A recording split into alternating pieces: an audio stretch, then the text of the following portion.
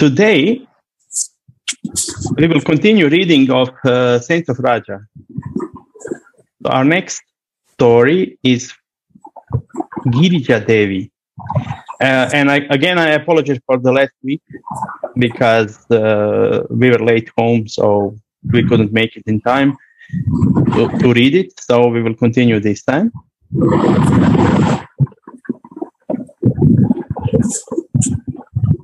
I sent you also PDF if somebody wants to follow on PDF, or just relax and listen. And please, if you feel at any moment to say something, unmute yourself and please share with us.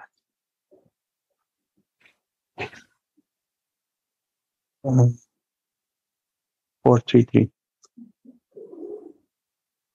Girija Devi. The gopis of Vraja did not have to do any sadhana for the attainment of Krishna Prem.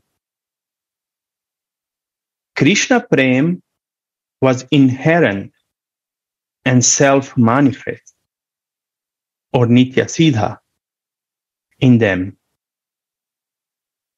They love him even when they had neither seen him nor heard anything about him. Rupa Goswami explains this in Ujjvala Nilamani by referring to what Radha once said to Lalita about her state of mind when she had not seen or heard anything about Krishna. She said to her, "Dear Saki, I do not know what has happened to me. My heart needlessly pines for the company of a youth who is beautiful beyond description, whose color is black like the color of clouds, who wears a garment of bright yellow lightning, who is the repository of all good qualities, and who is so loving and lovable. I have neither seen nor heard about such a person. I have never even imagined the possibility of the existence of a person like him. Still, I do not know why I love him and shed tears for him. It is not possible for a jiva of this world to have the Nitya Siddha Krishna Prem of the Nitya Siddha Gopi. We can perhaps say that Girija Devi had at least a semblance of it. She was blessed with all the best things of this world, making her weep.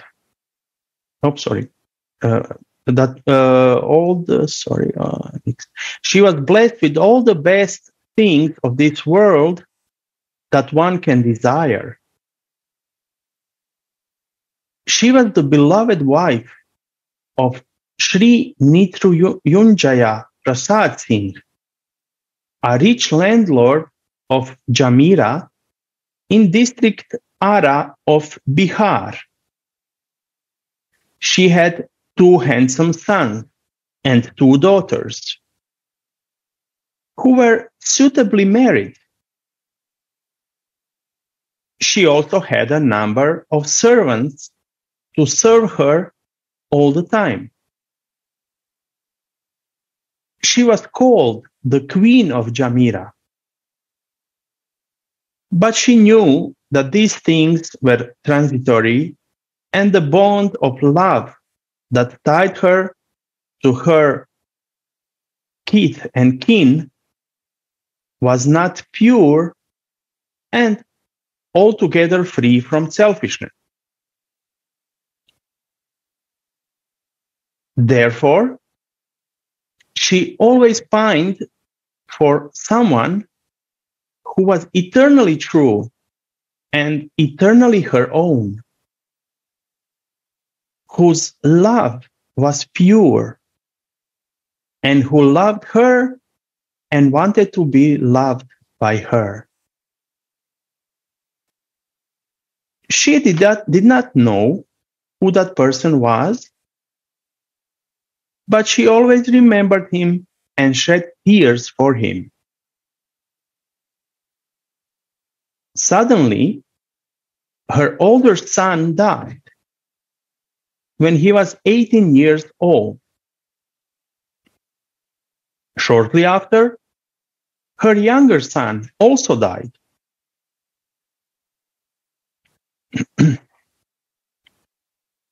The death of both of her sons in 1 year made her turn her back completely against the world and live in a world of her own.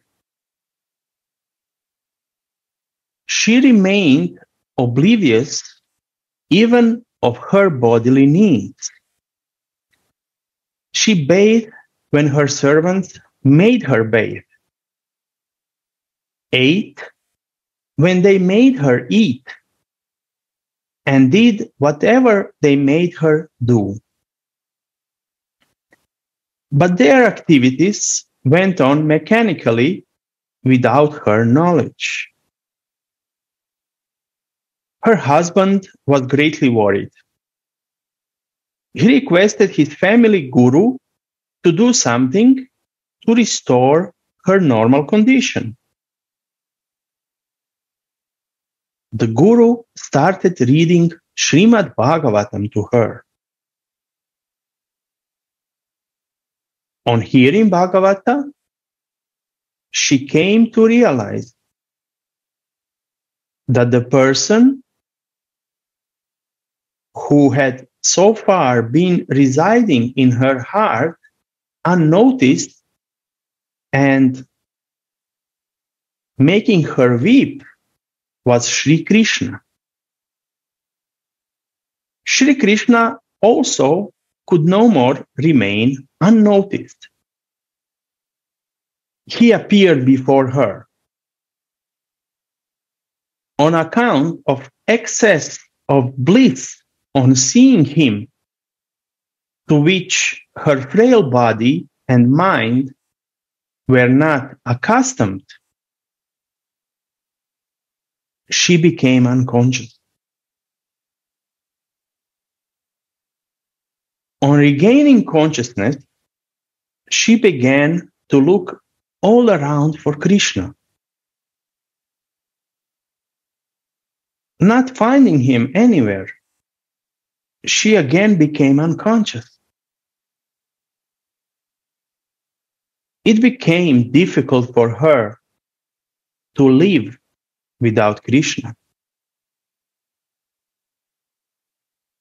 She asked her husband to send her to Vrindavana, where she now decided to live for the rest of her life and do Krishna bhajan. Her husband was in a dilemma.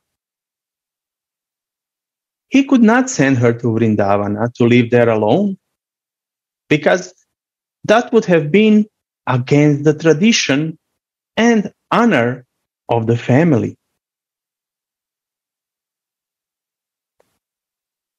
How could a lady of a very respectable Thakur family who lived strictly in Purda be allowed to go to Vrindavana to live there alone without Purdaha? I don't know what is this Purdaha, so I have, I think, here.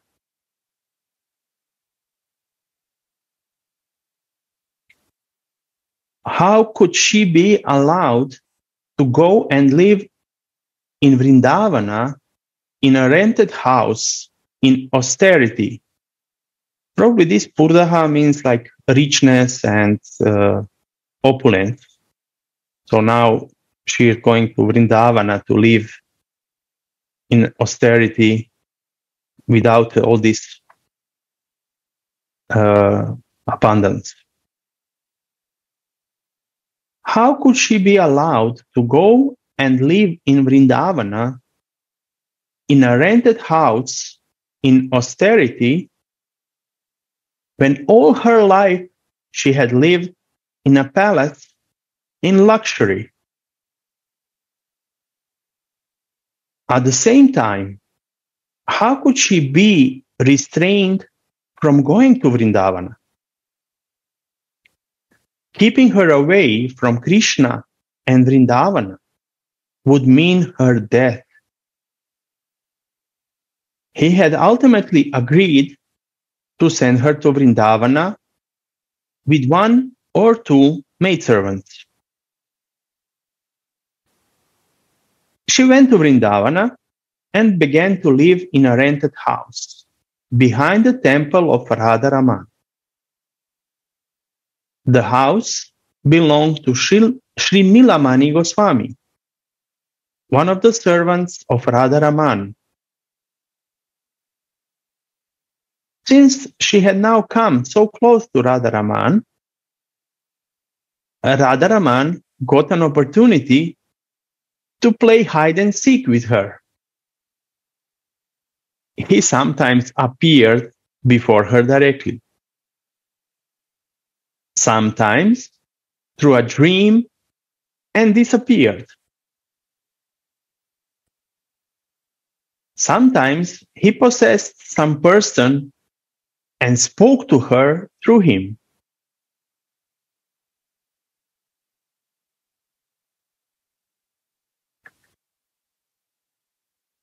Girija Devi had accepted Sri Hari Goswami, another servant of Radha Raman, as her Tirtha Guru.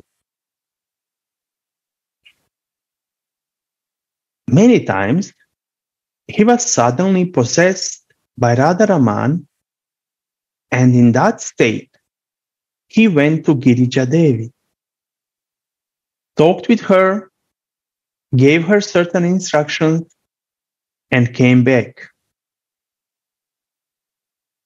When dispossessed, he did not know why he had gone to Girija Devi and what instructions he had given her. Sometimes, while talking with her in the state of possession, he would suddenly become dispossessed. He was then surprised and embarrassed to find himself sitting near her. Girija Devi knew that in that state it was Radha Raman who spoke to her through him, and she followed the instructions he gave. But Girija Devi did not like Radha Raman's talking with her through another person, instead of appearing directly before her. She pretended to be angry with him. She used to chant his name through Mahamantra. She decided to chant the name of Radha instead of his name. The day she took that decision, Radha Raman possessed Nilamani Goswami and spoke to her through him. Nilamani Goswami lived in a house close to her. He was at that time ill and was lying on bed. Possessed suddenly by Radha Raman, he began to shout in a state of delirium, "Call Girija Devi, Girija Bibi. Call Girija Bibi." His wife went and brought Girija Devi. As soon as she came, Goswamiji held her hand and said, Will you forsake me? Tell me. Girija Devi began to look at him, and she did not understand what he meant. He said again, will you now chant only the name of Radha, not my name?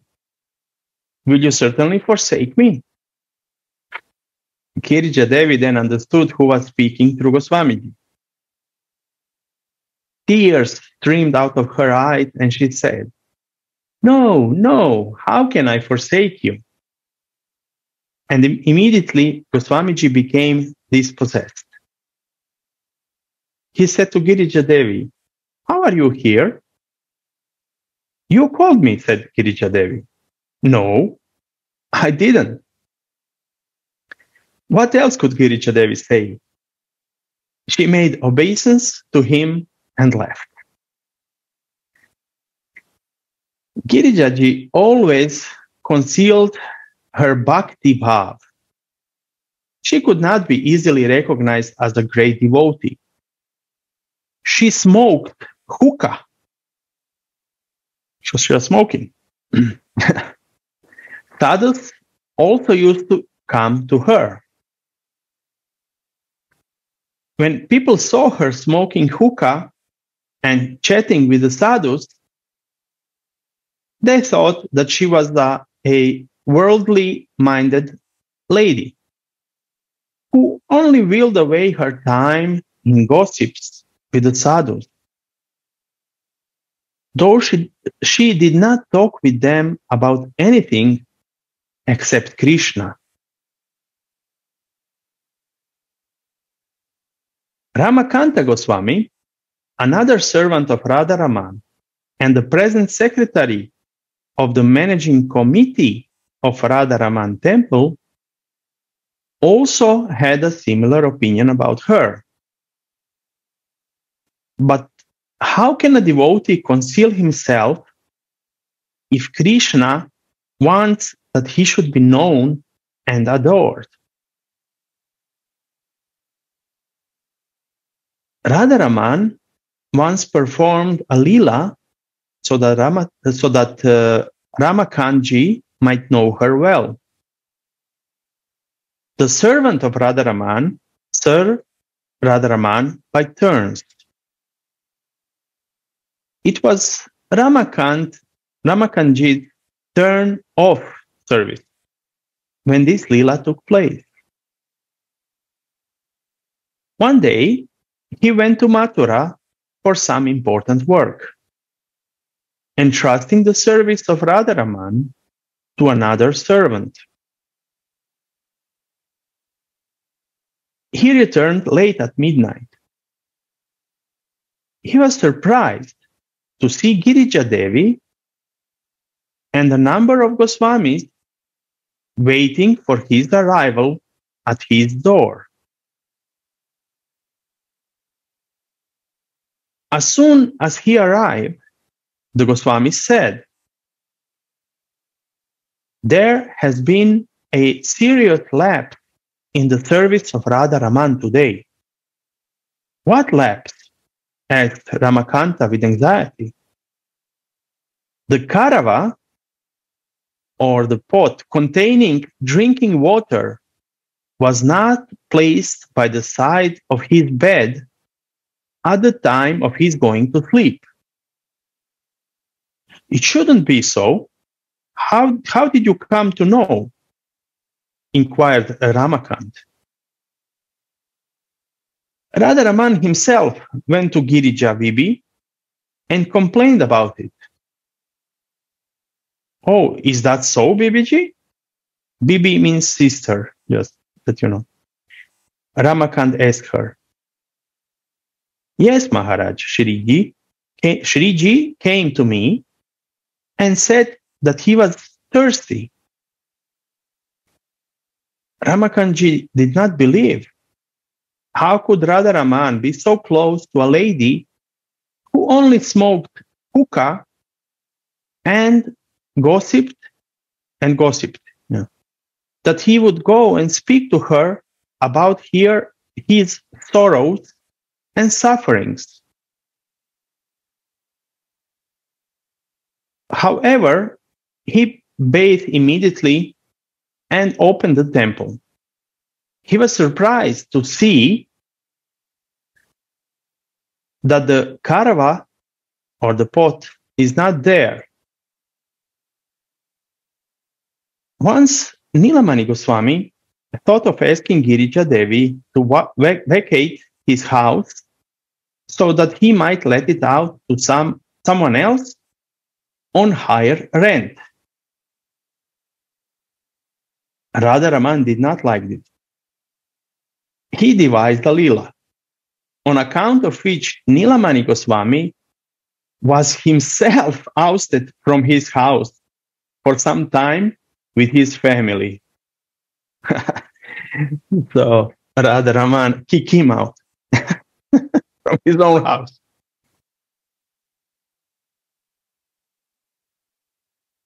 One day, he locked his house and went somewhere with all the members of his family. On his return, he tried to unlock the house, but the lock did not open.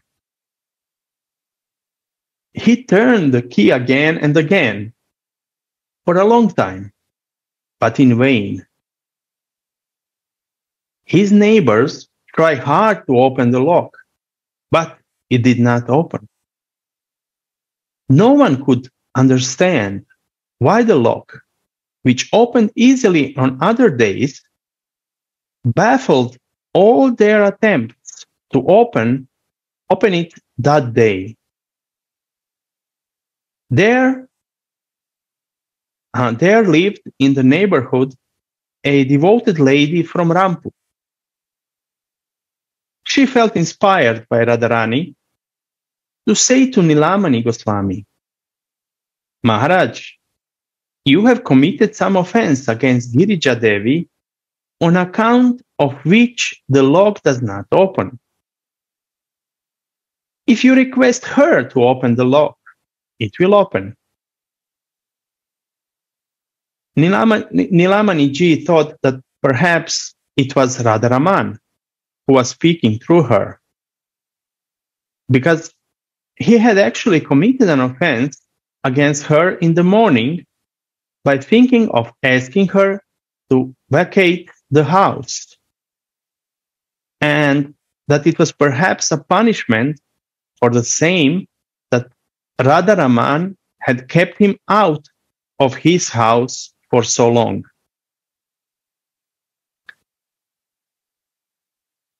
Apologizing in his mind to Radharaman and Girija Devi for the offense committed against her, Nilamani Goswami went to Girija Devi and said, "Bibiji, the lock of my house does not open. Everyone has tried and failed. I think it will open if you kindly try." Excuse me for requesting you kindly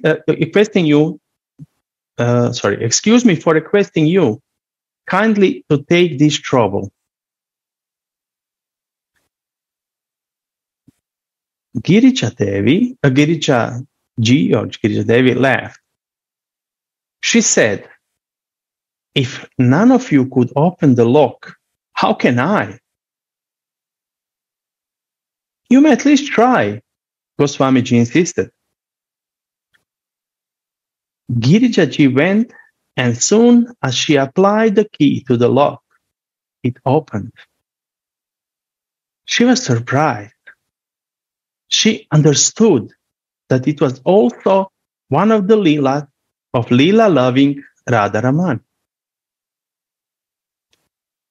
Girija Devi sometimes enjoyed such close association with Radharaman that some sign of his association remained in her body even when he was gone. Once he left in her sari a supernatural smell which lasted for several days. Wearing the same sari, she went to the temple for the darshan of Radha. Her presence in the temple filled it with a supernatural smell such as no one had experienced before. One of the Goswamis said, Bibiji, even in your old age, you are so fond of scent or of perfume. Girija felt embarrassed, but there was nothing for her to say. She only blamed Radharaman and expressed her anger against him for trying to manifest her as much as she tried to conceal herself. Girija Devi's heart was now overfilled with Krishna Prem. Therefore, it always spilled in the form of tears of her eyes. Even when she sat talking with some people, tears flowed from her eyes in spite of all her efforts to control them.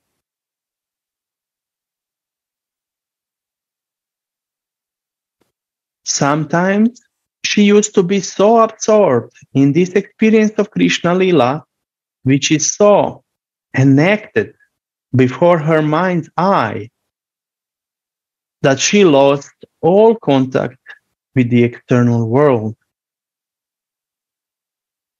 Though her eyes and ears remained open, she could neither see nor hear.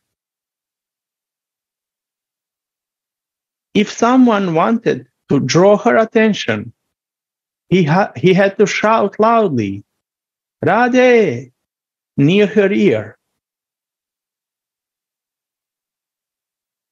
Even then, sometimes she heard, sometimes not. When she heard, she responded by saying Radhe in such a way that it appeared as she was speaking from some far-off place. Sometimes, when she sat alone in her room with doors latched from inside, one could hear her talking with someone. Sometimes the jingling sound of nupurs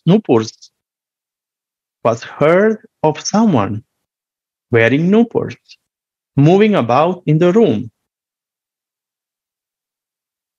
Sometimes a sweet and superb smell came out of the room and filled the house.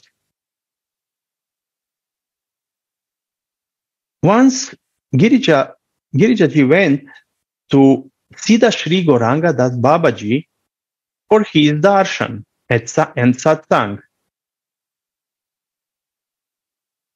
In his ashram in Ramanreti in Vrindavana, he was at that time surrounded by a number of other devotees.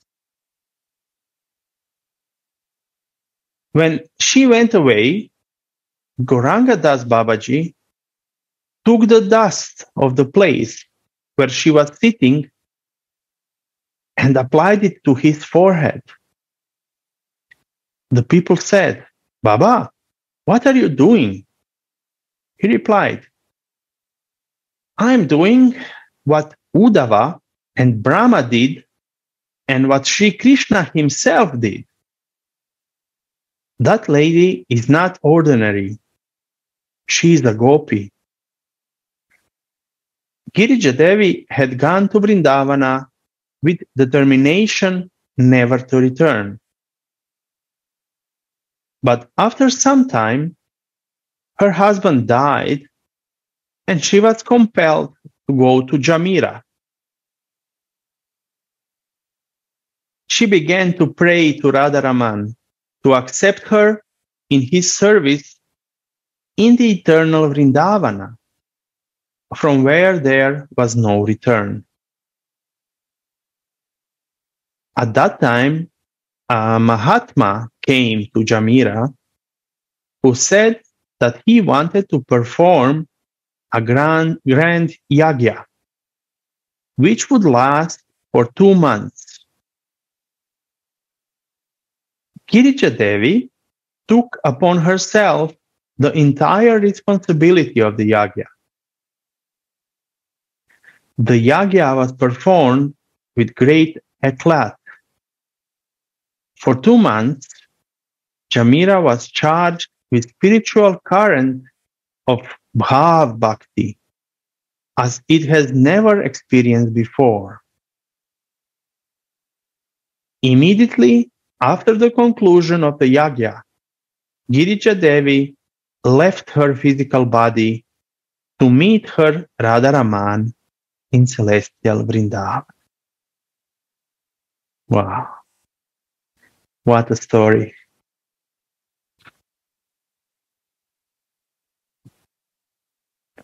So beautiful. How did you feel? Can somebody share?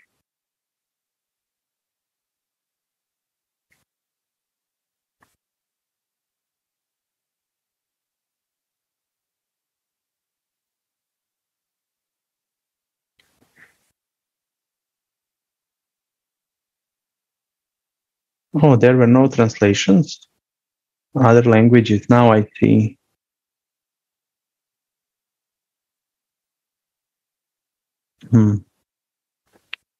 Just Japanese one.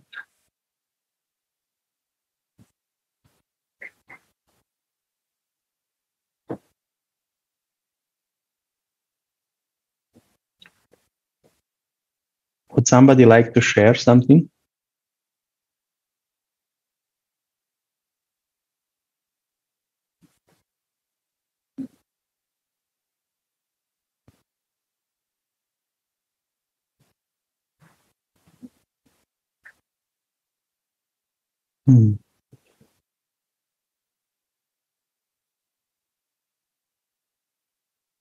It is so beautiful. I mean, when we see the relationships of devotees with their Ishtadev, we can feel the emotion. It can also bring tears to our eyes. And what also came to my mind when I was reading how we can never know 100% who are other devotees around us, because devotees expertly hide their bhav, and that we should always respect other devotees, even if from the outside it looks like they are doing something which is not Vaishnava way, I would say. So,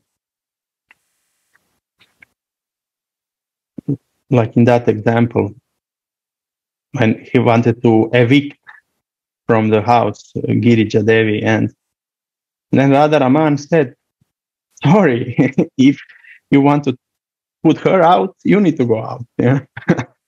You cannot go back in your house. Of course, Radhika and Krishna, they both make leelas for fun, definitely. They like to have fun, but also to teach us something, and in the same time to show their devotees. Because he thought that she's an ordinary person and who is just smoking and maybe gossiping and like that. But then he understood that she is not just an ordinary person, but in deep connection with her Ishtadev, her Radha Raman.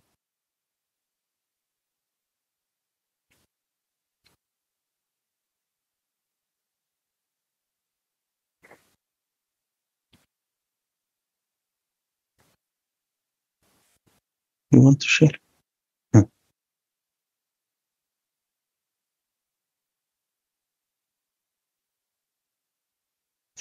I don't know who is here. Everybody is without camera, so I have no idea who is listening.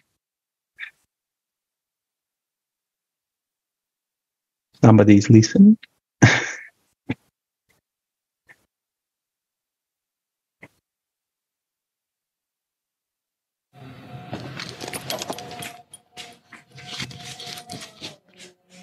Linda, I tried to listen, but sorry, my mind was so much disturbed by particular events here. Uh-huh. What is why I couldn't share. Sorry. Okay, no problem. I tried, but really my mind was so much disturbed.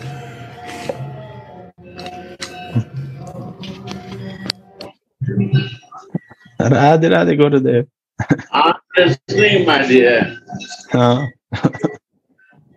Girija Devi pastime beautiful. Yes. Very nice, beautiful. You are right. Without Ishtadev, fixing devotion not to start, my dear. Yes. Beautiful, beautiful, wonderful. You see how she is fixed with Ishtadev. Externally, she is smoking and everything, but the heart is there. Yes. This is a bhav bhakti. Very nice, beautiful. I was listening, but they closed my camera. I now go to Aarti to listen this story. Oh, thank you. Yeah. So, This also actually reminds me when you are giving Harinam and you are not asking anything from people, because if they will be all time focused, oh, I need to be careful for this, be careful for that, it will be so difficult for them to relax and enter into the feeling. yeah, feeling is the goal of life. Yeah. Feeling is the goal of our life. Bhav bhakti. Yes. Dandavat. Huh? Kaju badam Christmas. काजू भी है बादाम भी भरा हुआ Rajeshwari, you are Radhe, Radhe, my dear Dina Dayal, I listening, but honestly not one-pointed, but I hear it and I find it so nice that you have the PDF also. I can go deeper in the afternoon. This is nice together, but hearing are here together and then reading also this. I have not the book now. I need also the book, The Saints of Raj. Yeah, that's why I share each story. Yeah. That's why I share each story that people can maybe follow easier through the text. It's all recording, na? It's all recording also. Yes, it is recorded. You can see in a beauty of real love, all recordings are there. Yeah, this is so wonderful. Just now I shared with friends in my group in Telegram with another friends from other traditions, this beauty of real love. This is a wonderful ocean of of bhajan and lectures, and it's so nice.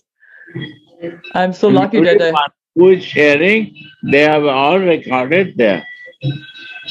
He's doing great job. Yes. And you have a background so beautiful. Yeah, I took from the book. Wow, so nice.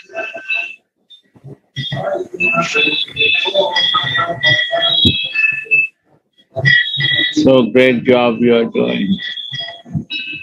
All Kripa. All mercy. Yes. Where is Mahabhava? Mahabhava, she's on the other camera. You need to unmute Mahabhava. I'm here. Radha. Radhe. Very nice, very happy. Good Shakti you're giving. Wow. Very nice sharing is happening. Yes. Thank you. You have to also take something to share. You have to also do. Mahabhava. One time you have to fix to share something. Okay.